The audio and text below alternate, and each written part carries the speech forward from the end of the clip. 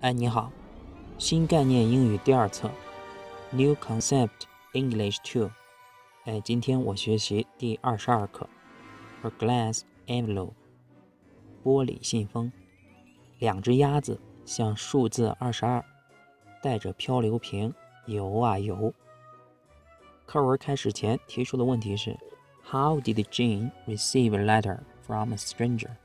Jane 是如何收到陌生人的信的？我的学习视频分为2个部分。第一个部分，课文内容图像化，变为一个小动画。第二个部分，我的背诵。今天是1到22课的课文。好，开始第一个部分。开篇有提问，主人公 Jane，先介绍介绍她吧。她是我的女儿 ，My daughter Jane。他从未想过会收到这样一封信 ，Never dreamed of receiving a letter。这封信来自荷兰的一位同龄女孩 ，from a girl of her own age in Holland。既然没有想到会有这么一封信，那么就介绍一下它的由来吧。这件事得从去年说起。Last year we were traveling across the channel。我们正在横渡英吉利海峡的时候 ，Jane 做了一件事儿 ，put a piece of paper into a bottle。她将一张纸条装进瓶子里，而这张纸上有内容，上面写着她的姓名，还有住址信息 ，with her name and address on it。然后呢，她将瓶子扔到了海里 ，she threw the bottle into the sea。事情到此似乎是完结了 ，Jane 也没有再去想这件扔瓶子的小事儿 ，She never thought of it again。故事有转折才精彩。But 10 months later， 她就收到了文章开始说的那封信。She received a letter from a girl in Holland。现实版的漂流瓶成功案例。现在这2个姑娘定期互通信件了。Both girls write to each other regularly now。然而 ，however， 他们认为信件的效率可能会更高一些，所以决定利用邮局。They have decided to use the post office。这样成本花费会增加一些。Letters will cost a little more。但是呢，肯定会快得多。But they will certainly travel faster。作者写文章的那个年代没有 Internet， 不然现实版的漂流瓶上面如果写上自己的社交账号，那一定更有意思。好，以上就是22课的课文内容图像化。那后面是我1到22课的背诵内容。好，背诵第1课到第22课的内容。Lesson 1: A private conversation. Why did the writer complain to the people behind him? Last week I went to the theater. I had a very good seat. The play was very interesting. I did not enjoy it. A young man and a young woman were sitting behind me. They were talking loudly. I got very angry. I could not hear the actors. I turned around and looked at the man and the woman angrily. They did not pay any attention. In the end, I could not bear it. I turned around again. I can't hear a word, I said angrily. It's none of your business, the young man said rudely. This is a private conversation. Lesson 2: Breakfast or lunch? Why was the writer sound surprised? It was Sunday. I never get up early on Sundays. I sometimes stay in bed until lunchtime. Last Sunday, I got up very late. I looked out of the window. It was dark outside. What a day, I thought. It's raining again. Just then the telephone rang. It's my Aunt Lucy. I've just arrived by train, she said. I'm coming to see you. But I'm still having breakfast. I said. What are you doing? She asked. I'm having breakfast, I repeated. Dear me, she said. Do you always get up so late? It's 1 o'clock. Lesson 3. Please send me a card. How many cards did the writer send? Postcards always spoil my holidays. Last summer I went to Italy. I visited museums and sat in public gardens. A friendly waiter taught me a few words of Italy. Then he lent me a book. I read a few lines, but I did not understand a word. Every day I thought about postcard. My holidays passed quickly, but I did not send cards to my friend. On the last day, I made a big decision. I got up early and bought 37 cards. I spent the whole day in my room, but I did not write a single card for lesson 4. An exciting trip. Why is Tim finding this trip exciting? I've just received a letter from my brother Tim. He's in Australia. He has been there for 6 months. Tim is an engineer. He's working for a big firm. And he has already visited a great number of different places in Australia. He has just bought an Australian car. Has gone to Alice Springs, a small town in the center of Australia. He will soon fly to visit Darwin. From there, he will fly to Perth. My brother has never been abroad before, so he's finding this trip very exciting. Lesson 5. No wrong numbers. What does no wrong numbers mean? Mr. James Scott had a garage in Silbury, and now he has just bought another garage in Pinehurst. Pinehurst is only 5 miles from Silbury, but Mr. Scott cannot get telephone for his new garage, so he has just bought 12 pigeons. Yesterday, a pigeon carried the first message from Pinehurst to Silbury. The bird covered distance in 3 minutes. Up to now, Mr. Scott has sent a great many requests for spare parts and other urgent messages from one garage to the other. In this way, he has begun his own private telephone service. For lesson 6. Percy Buttons. Who is Percy Buttons? I've just moved to a house in Bridge Street. Yesterday, a beggar knocked at my door. He asked me for a meal and a glass of beer. In return for this, the beggar stomped on his head and sang songs. I gave him a meal. He ate the food and drank the beer. Then he put a piece of cheese into his pocket and went away. Later, a neighbor told me about him. Everybody knows him. His name is Percy Buttons. He calls at every house in the street once a month and always asks for a meal and a glass of beer. Lesson 7. Too late. Did the detective save the diamond? The plane was late, and the detectives were waiting at the airport all morning. They were exciting for a valuable parcel of diamonds from South Africa. A few hours earlier, someone told the police that thieves would try to steal the diamonds. When the plane arrived, some of the detectives were waiting inside the main building, while others were waiting on the airfield. 2 men took the parcel off the plane and carried it into the customer's house, while 2 detectives were keeping guard at the door. 2 others opened the parcel. To their surprise, the precious parcel was full of stones and sand. Lesson 8. The best and the worst. Why is John's garden the most beautiful one in the town? John Sanders has the most beautiful garden in our town. Nearly everybody enters for the nicest garden competition each year, but Joe wins every time.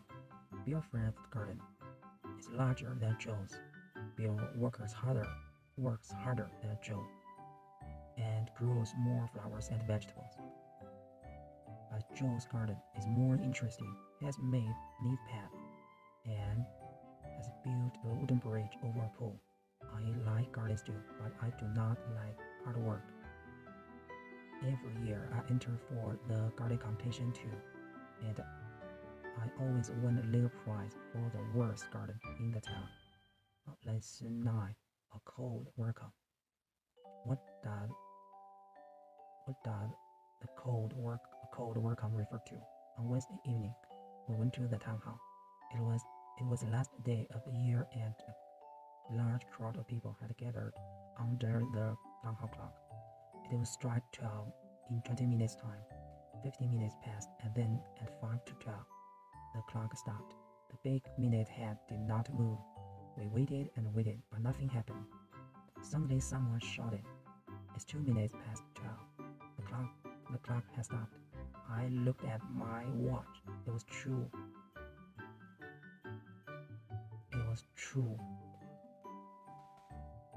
The big clock refused to welcome the new year. At that moment, everybody began to laugh and sing. Lesson 10. 第10课 Not for jazz. What happened to the clavichord? We have no musical instrument. It is called clavichord. It was made in Germany in 1681. Our clavichord is kept in the living room. It has belonged to our family for a long time. The instrument was bought by my grandfather many years ago. Recently, it was damaged by a visitor. She tried to play jazz on it. She struck the keys too hard, and 2 of the strings were broken. My father was shocked. Now we are not allowed to touch it. It is being repaired by a friend of my father's. Lesson 11. One good turn deserves another. 上往来 Who paid for Tony's dinner? I was having dinner when Tony Steele came in. I was having dinner at a restaurant when Tony Steele came in. Tony worked in a lawyer's office years ago, but he is now working at a bank. He gets good salary, but he always borrows money from his friends and never pays it back. Tony saw me and came and sat at the same table. He has never borrowed money from me. While he was eating, I asked him to lend me 20 pounds. To my surprise, he gave me the money immediately. I have never borrowed any money from you. Tony said, "So now you can pay for my dinner." Lesson 12. Goodbye and good luck. Where is Captain Allison going and how?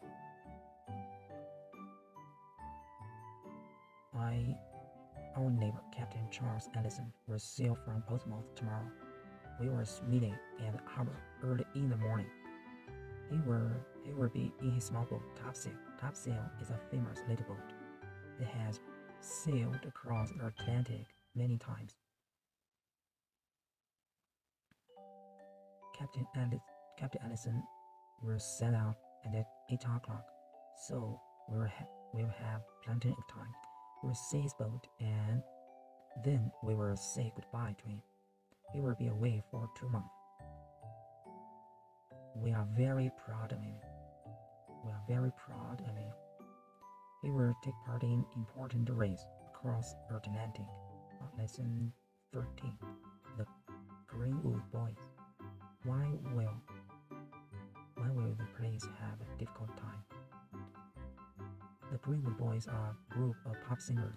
At present, they are visiting all parts of the country. They will be arriving here tomorrow. They will be coming by train, and most of the young people in the town will be meeting them in the station. Tomorrow evening, they will be singing at the Workers' Club. The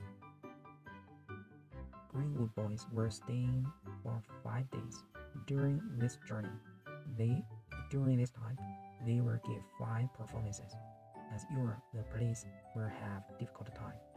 They will be trying to keep order. It is always the same on these occasions. Lesson 14. Do you speak English? Did the young man speak English? I had an amusing experience last year. After I had left a small village in the south of France, I drove on to the next town. On the way, a young man waved to me. I stopped and he asked me for a lift. As soon as he had got into the car, I said good morning to him in French, and he replied in the same language. Apart from a few words, I don't know any French at all. Neither of us spoke during the journey. I had nearly reached the town when the young man suddenly said very slowly, "Do you speak English?" As I soon learned, he was English himself. Lesson 15. 15课. The good news, the secretary told me that Mr. Hopsworth would see me. I felt very nervous when I went into his office. He did not look up from his desk when I entered. After I had sat down, he said that business was very bad. He told me that the firm could not afford to pay such large salaries. 20 people had already left. I knew that my turn had come. "Mr. Hopsworth," I said in a weak voice. "Don't interrupt," he said. Then he smiled and told me I would receive an extra £1,000 a year. Lesson 16. 第16课. A polite request. What was the polite request? If you park your car in the wrong place, a traffic policeman will soon find it. You will be very lucky if he lets you go without ticket. However, it does not always happen. Traffic police are sometimes very polite. During a holiday in Sweden, I found this note on my car. "Sir, we welcome you to our city. This is a no parking area. You will enjoy your stay here if you pay attention to our street signs." This note is only a reminder. If you received a request like this, you cannot fail to obey it. Lesson 17. Always young. Why doesn't Aunt Jennifer tell anyone how old she is? My Aunt Jennifer is an actress. She must be at least 35 years old. In spite of this, she often appears on the stage as a young girl. Jennifer will have to take part in a new play soon. This time, she will be a girl of 17. In the play, she must appear in a bright red dress and long black stockings. Last year, in another play, she had to wear short socks and a bright orange-colored dress. If anyone ever asks her how old she is, she always answers, "Darling, it must be terrible to be grown up." Lesson 18. He often does this. What had happened to the writer's bag? After I had lunch at a village pub, I looked for my bag. I had left it on a chair beside the door, and now it wasn't there. As I was looking for it, the landlord came in. Did you have good meal?" He asked. "Yes, thank you," I answered, "but I can't pay the bill. I haven't got my bag." The landlord smiled and immediately went out. In a few minutes, he returned with my bag and gave it back to me. "I'm very sorry," he said. My dog had taken it into the garden. He often does this. Lesson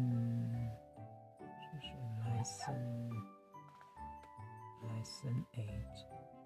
Lesson 18. Lesson 19. 第19课. So that when will the writer see the play? The play may begin at any moment, I said. It may have begun already. Susan answered. I hurried to the ticket office. May I have 2 tickets, please? I asked. I'm sorry, we've sold out, the girl said. What a pity, the Susan exclaimed. Just then, a man hurried to the ticket office. Can I return these 2 tickets? He asked. Certainly, the girl said. I went back to the ticket office at once. Could I have those 2 tickets, please? I asked.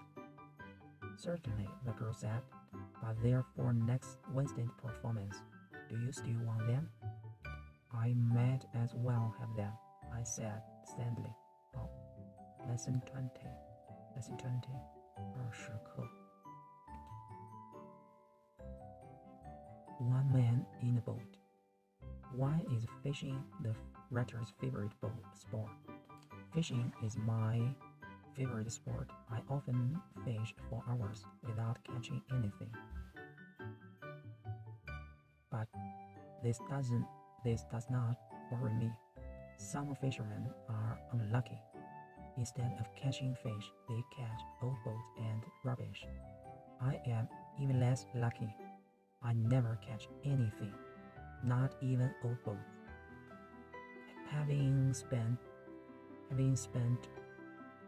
After having spent whole mornings on the river, I always go home with empty bag. You must give up fishing, my friends say. It's a waste of time. But they don't realize one important thing. I'm not really interested in fishing. I'm only interested in sitting in the boat and doing nothing at all. Lesson 21. 21课 Lesson 21. Mad or not? Why do people think the writer is mad? Airplanes are slowly driving me mad. I live near an airport. And passing planes can be heard night and day. The airplane was built years ago, but for some reason it could not be used then. Last year, however, it came into use.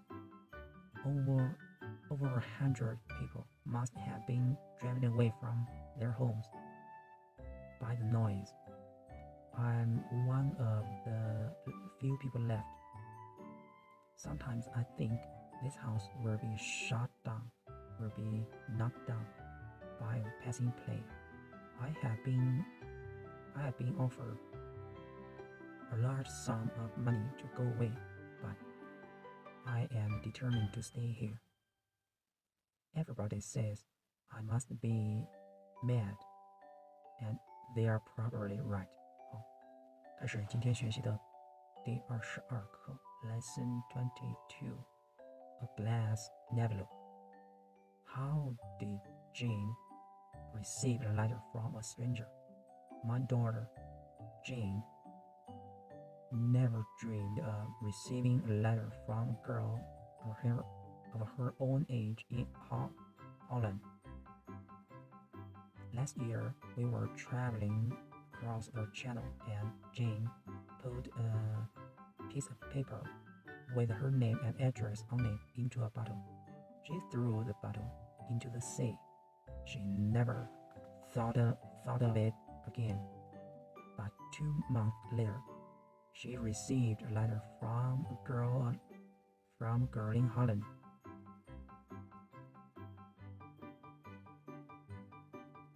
Both girls write to each other regularly now. However, they have decided to use post office. Letters will cost a little more, but they will certainly travel faster. 好了，今天就是1到22课的背诵内容。好，我们下次见，拜拜。